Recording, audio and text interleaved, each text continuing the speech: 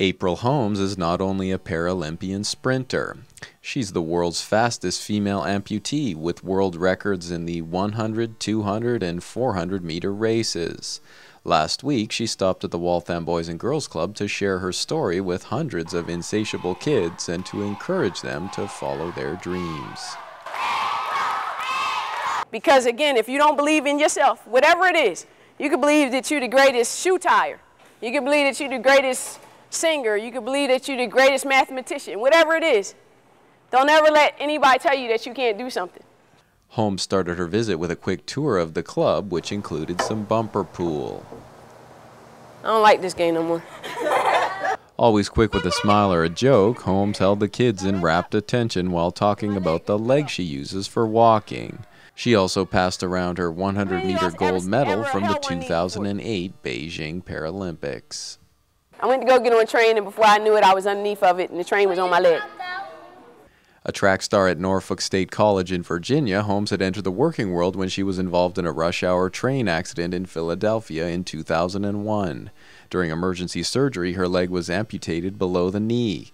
Undaunted, the New Jersey native made a quick return to the track with a prosthesis called a cheetah flex foot. However much weight I put down and the force I put down, it comes back up or whatever. So once I hit the track, every time I touch the track and hit the track, it comes back. I'm the only person in the world that has a pair of Jordan spikes. Nike's Jordan brand doesn't ordinarily handle sprinters, but it made an exception for Holmes, making her the first woman to earn a sponsorship from Michael Jordan.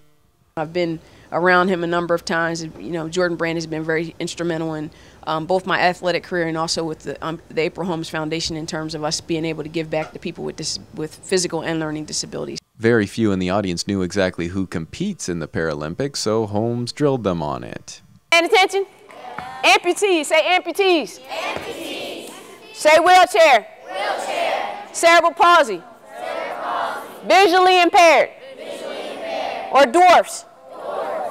So what's the sprinter's most cherished moment as a Paralympian? While I have plenty of gold medals and world records on the track, to me it's more important to do things off the track because there'll come a time where somebody will step on the track and be much greater than I was. So I try to do different things off the track. I mean, the work here I'm doing with the Boys and Girls Club of America is monumental. Just to be able to walk into a gym and kids are inspired to do things because they saw that I was able to do them, and just to be able to give back to my community and touch people's lives every day. I think that's more important than any athletic achievement I could possibly gain.